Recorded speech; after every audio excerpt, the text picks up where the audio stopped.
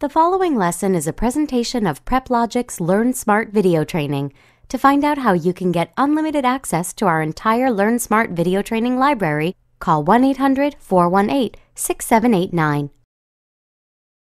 If we're going to effectively administer a virtual infrastructure or a virtual environment, we do need to begin by understanding what virtualization really is and what it's not, the different ways that it can be implemented, and the differences between those implementation methods. So we need to understand the different things that can impact the performance we get out of virtualization, and of course just the basic way that virtualization functions. So you could define virtualization as the process which allows multiple operating system instances to run concurrently on a single computer. And this is a big thing. This is a huge difference from dual booting, for example, where you boot into one operating system and then you want the other one. Well, you've got to reboot into the other operating system. In this case, the operating systems are running concurrently at the same time on the same computer. This is done by virtualizing the hardware. Now, we can implement this with bare metal or within a host. When we say we're implementing it with bare metal, this means that the virtualization layer is running right on the hardware, and then our virtual machines run on top of that. When we say we're running virtualization within a host, it means that we run an operating system like Windows or Linux, and then on top of that operating system, we run a virtualization layer, and then on top of that virtualization layer, we actually run our virtual machines. So that's very different. Now, when we implement virtualization, whether bare metal or host, the hardware is virtualized for the guest operating system. Now, organizations like VMware don't like for us to use the word emulate. They prefer for us to say virtualized, and there's a very good reason for that. Many times when we use the word emulation, we think more of emulating software or emulating a particular application or possibly just emulating an operating system. Here, what we're doing is actually virtualizing an entire hardware base. We have virtual hard drives, virtual network cards, virtual processors, virtual memory. Everything is virtualized for the virtual machines. And so, indeed, we're not really just emulating a software program, we're virtualizing the entire system. Realize that one of the benefits of virtualization is that operating system instances are isolated. This means that they run in their own assigned separate memory spaces. And that does help us with stability in a virtualized environment. One of the big concerns that many people have about running a virtualized environment is that they will have stability issues, since they're, after all, running so many different things on one server. You may have one physical server with, say, 4 processors, and on there you may run 6 or 7 virtual machines.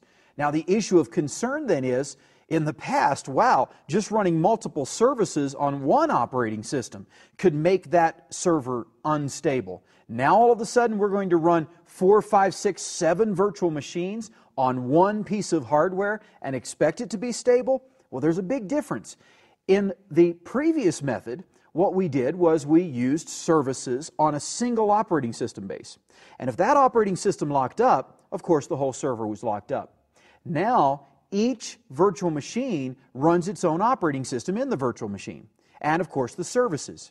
The virtualization layer is actually able then to shut down one virtual machine while operating all of the rest. So the stability concern that is similar to running multiple services is really not a well-founded concern, and we don't have to worry about it as much. We do want to choose a virtualization vendor, however, that gives us a stable hypervisor or virtualization layer so that we do have that enterprise-class stability. One of the key things we need to understand about virtualization then is this concept of a hypervisor. The hypervisor is the most efficient way to run virtual machines. We actually have 3 different ways, though. The first method is what is called a Type 2 virtual machine manager. In this case, what we have is we have our hardware, we have the operating system, and then on top of that, we run the VMM, the virtual machine manager. A couple of examples of that would be the Java virtual machine and the .NET CLR. These virtual machines allow the launching of those types of applications. So Type 2 virtual machine managers are usually application-level virtualization.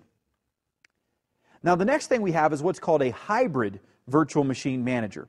In this case, what we do is we have the hardware and we have a host operating system, and alongside of that host operating system, the virtual machine manager runs. In some ways, it must communicate through the host operating system to get to the hardware, and in other ways, it can communicate directly with the hardware.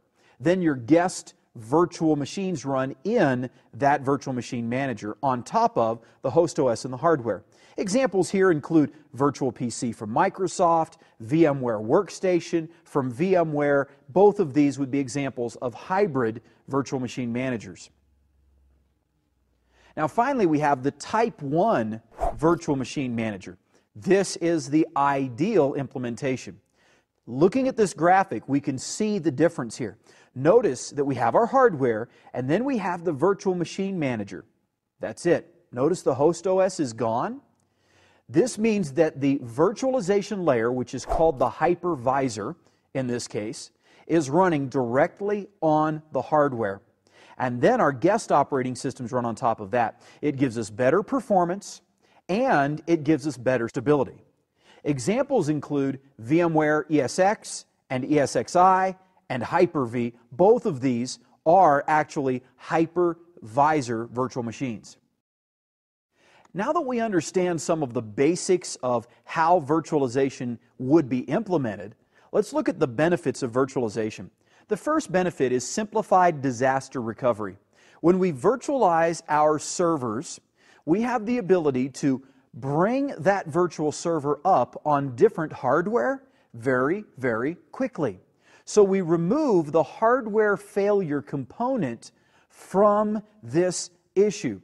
Normally, if hardware fails, we've got to get new hardware, we've got to reload that new hardware, restore our backups in order to get back up and running. With virtualization and different technologies, we're actually able to move virtual machines from one piece of hardware, one virtual server, to another. For example, VMware provides something called vMotion, and vMotion actually allows us to move a virtual machine live from one host to another host, literally from one physical server to another physical server. We also have storage vMotion, where we can move virtual machines from one storage area network to another storage area network. So we have this benefit of simplified disaster recovery. We also have simplified maintenance. Because these are virtual machines, we're dealing with, if we want to back it up, we just back up the entire virtual machine file and virtual machine configuration file, and we're done. So we have simplified maintenance there. We also have simplified maintenance through the fact that we're able to administer multiple servers on one physical box. We have reduced hardware costs because we're more efficiently using our hardware, and we have reduced management costs because more servers can be managed by fewer administrators. Now, one of the greatest benefits is that we have simplified support for older operating systems and applications. This means that we can support operating systems that may have been released 5, 7, even 10 years ago, so that we can use those applications and we don't have to worry about upgrading to new operating systems and new hardware. So there are a number of benefits to virtualization, but think about it. Think about how many times you've had an application that you needed to run, but you really don't have the operating system anymore that that application was on. I ran into that about 6 or 7 months ago, where I was wanting to run an application that actually was designed for Windows 3.1. Yeah, that's right, that old. And in order to run that application, I needed to actually build a Windows 3.1 machine because, believe it or not, the application would not work on any of the modern versions of Windows today.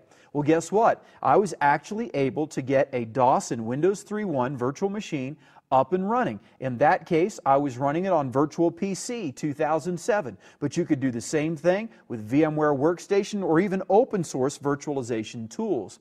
The point is, by getting that virtual machine up and running, I was able to work with that older application, get what I needed out of it, and then if